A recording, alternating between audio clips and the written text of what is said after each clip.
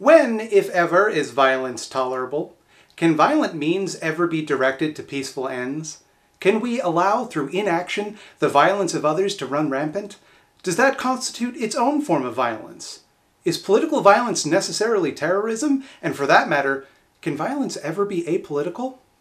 I'd love to discuss these questions, but instead, we have to discuss whether or not it's okay to throw milkshakes at assholes. We can all go out for some frosty chocolate milkshakes. Milkshakes, what are they? A cold, sweet drink of milk mixed with ice cream, and sometimes chocolate or fruit or whatever, mixed until frothy. Nominally, a delicious treat that brings people to yards, but lately, the most potent weapon in the culture war. People who've been milked straight in the chops include noted assholes Carl Benjamin, the man who's such an opponent of political violence that he once attempted to soften the alt-right assassination of Heather Heyer by implying she died of a heart attack and, you know, not the car that hit her. Tommy Robinson, who sent Islamophobic campaign emails to the terrorist that drove his van into a group of Muslims at prayer in Finbury Park, killing 1 and injuring 9. And perhaps most cruelly of all, Nigel Farage, who has long struggled with his fear of milk. I think that given that some people feel very embarrassed by it, it isn't too difficult to breastfeed a baby in a way that's not openly ostentatious. All of them have ended up wearing milkshakes like the little baby dipshits that they are. Farage was so shaken up by this experience that he refused to leave his trailer while campaigning in Rochester, Kent, because thugs armed with sweet, tasty milk were lying in wait to ambush him. And that's the type of courage that politicians should be showing. To defend your convictions by bravely refusing to face the public and risk milk getting on your clothes. Please note, this is the same man who claimed that in the event that Brexit didn't go according to his specific plans, he would, quote, don khaki, pick up a rifle, and head for the front lines. So, absolutely somebody who is disgusted by the thought of political violence of any kind. And not at all just a tough-talking coward asshole. If I sound glib about this, I am. Let me just be real clear. It's not violent to throw a fucking milkshake. It's rude. It's potentially destructive to clothing, I guess. In the strictest definition, you could say it's violent against clothes, but nobody's getting hurt, and it isn't going to traumatize anybody or leave any lasting damage beyond maybe, like, a big dry cleaning bill. Is it illegal? Absolutely. You're going to get charged with assault. Is it unpleasant?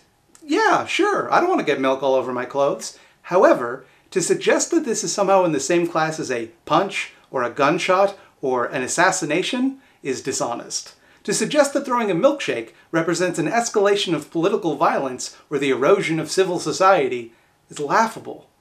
Especially when it comes from the type of people who routinely inspire mass shootings. When right-wing Neanderthals want to intimidate their opponents, they bring guns, they threaten to murder people, and sometimes they do murder people. They threaten to start a civil war.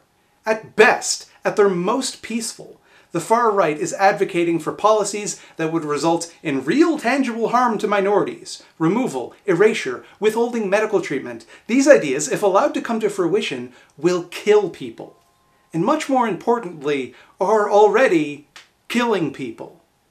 Which is why the right-wing, hand-wringing, crocodile tears about dairy-based projectiles disgusts me so much. The person who throws a milkshake at Tommy Robinson has not initiated violence. They have responded to the threat of violence that is implicit in Robinson's rhetoric by humiliating him rather than hurting him. To throw a milkshake at someone who is threatening people's lives, homes, and families is well below a proportionate response. It is, in fact, a de-escalation from the punching everybody was so mad about a couple years ago. And also, the violence that these mooks are trying to create. To allow them to spread their rhetoric and potentially allow that to harm its intended targets represents its own form of violence. To suggest that using force, no matter how silly and non-harmful that force is automatically off the table on some sort of moral basis concedes a bias to one type of violence over another. A bias towards passive violence, or violence through inaction. When someone is fear-mongering about immigrants or having a little laugh about how gosh darn funny it would be to sexually assault a woman, those things come with the inevitable and direct result of encouraging people to commit acts of violence. to create a climate where those acts of violence are deemed necessary, or at the very least, a cheeky little joke. Throwing a milkshake at somebody actually is a cheeky little joke. It doesn't encourage people to hurt anyone. It doesn't encourage anyone to do any acts of violence or escalation. It encourages people to laugh at somebody for getting a milkshake thrown at them. And boy howdy did it work. The far right now recoils from the sight of milkshakes like a vampire recoils from a crucifix.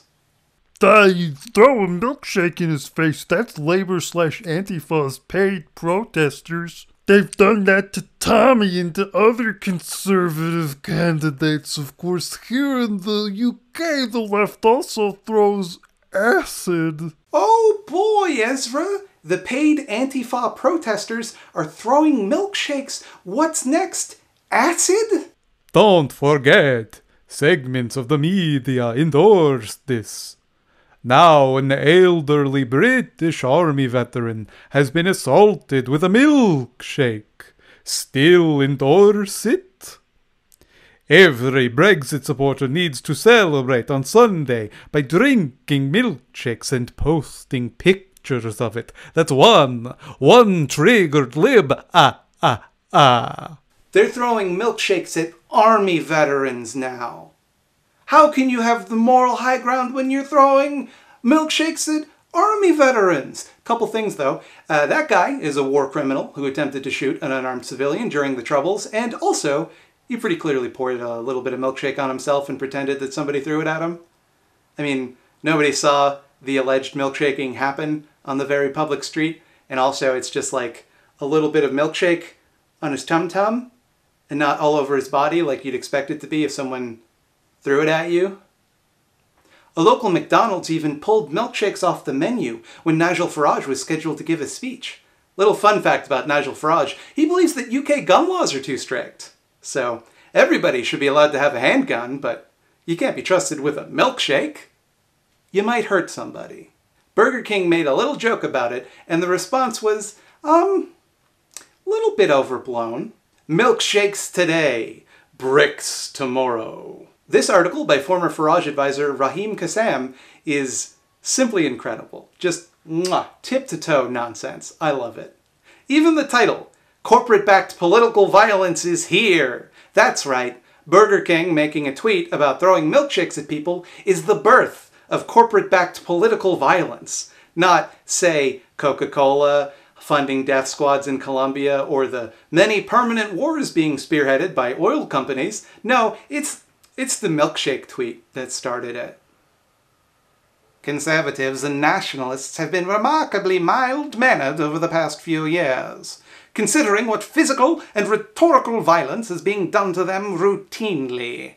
From social media censorship to Russia hoaxes, to the physical attacks on Brexiteers and MAGA hat wearers, the right has more or less kept its collective cool throughout. Definitely.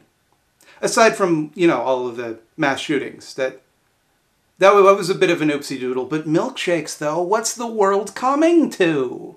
Or later in the article where he describes himself as the target of political violence because he yelled at an old man trying to hang a sign, and then the old man hit him on the head with a ladder. And don't worry, he had the foresight to remain calm and realize that if he retaliated, that would be politically inconvenient for him. So instead, he talked to the police, and the police said to him, hey, what are you going to do? That happens sometimes. Sometimes people hit you with ladders. That's definitely a true story. That actually happened.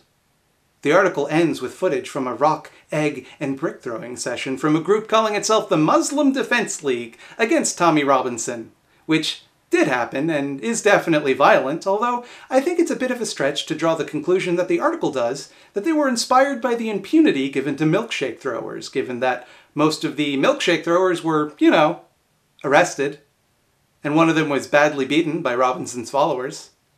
I think we can safely say that Burger King didn't have a hand in this one. All of these assaults are mock assassinations, whether the perpetrators know it or not. Pies, milkshakes, glitter, etc. reveal unavoidable weaknesses in the security of their targets and advertise their vulnerability to the whole world. The result is worse than it appears. Okay, yeah, that makes sense. I mean, basically, when you throw a milkshake at somebody, you're showing how easy it is to get past their defenses, and you can just, extrapolate from that we're going to see a lot of assassinations from people who thought previously that it would be very difficult to sneak a milkshake into a political rally. I guess these hypothetical milkshake assassins missed when the pro-Brexit assassin murdered MP Joe Cox with a gun. Sam Harris advocates torture and has theory-crafted situations where it would be permissible to launch a preemptive nuclear strike against the Arab world. Quote, "What will we do if an Islamist regime, which grows dewy-eyed at the mere mention of paradise, ever acquires long-range nuclear weaponry? If history is any guide, we will not be sure about where the offending warheads are or what their state of readiness is, and so we will be unable to rely on targeted conventional weapons to destroy them. In such a situation, the only thing likely to ensure our survival may be a nuclear first strike of our own. Needless to say, that would be an unthinkable crime, as it would kill tens of millions of innocent civilians in a single day. But it may be the only course of action available to us, given what Islamists believe." Harris is arguing that if we have any reason to believe that a Muslim country obtains nukes, we ought to just preemptively bomb them, because they don't value their own lives enough to be deterred by the threat of mutually assured destruction. And it sucks, because of course millions of civilians are going to have to die, which is unthinkable. But let's just think about it for a second. You know what, actually, it's fine. But milkshakes, though, that's the dangerous escalation of violence. Don't call it self-defense. Where are these loony lefties getting the idea that the right is making threats against Muslims? What are they defending themselves against? This whole issue has been blown so far out of proportion. The same people who are constantly telling us that we should lighten up and accept that it's all just a joke when they talk about gassing Jews or wave around Photoshop Nazi flags are now pretending that they are scared for their lives because somebody threw milk at them. We are to accept that this represents a greater danger of violent escalation than the literal threats of violent escalation that they themselves routinely make. This is nothing. This is not worth taking seriously. They're so desperate to play the victim that they're trying to squeeze this much hysteria of having a milkshake thrown at them. Like it's the end of the fucking world. I don't have a lot of sympathy for the milkshake, not just because they're big-time assholes, but also because it doesn't really seem like that much of a problem for them. Like, when it happens, they laugh and smirk about it. Because it's nothing. It's making their clothes dirty. Who cares? They're just trying to milk this for all it's worth, when they should just shake it off. But let's not cry over spilt milk, because frankly, they're getting their just desserts. Hey everybody, thank you for watching my video about milkshakes, for some reason. Please press the like button and subscribe, but if you've already done those things, good job. I have a Patreon at patreon.com/thoughtslime. It lets me make YouTube videos for money. You can catch me every week at 8 p.m. Eastern Standard Time streaming. Right now I'm playing Stardew Valley. But you might be watching this video in the future when I'm playing a different game, like Stardew Valley 2. Tuesday, June 4th, I'm also going to be streaming with the Surfs. So there's going to be a link to their channel in the description. You might want to subscribe there if you want to catch me talking about Jordan Peterson with them. I look forward to a lot of people calling me a fascist because I don't think it's a big deal if far-right extremists get milk on their shirts.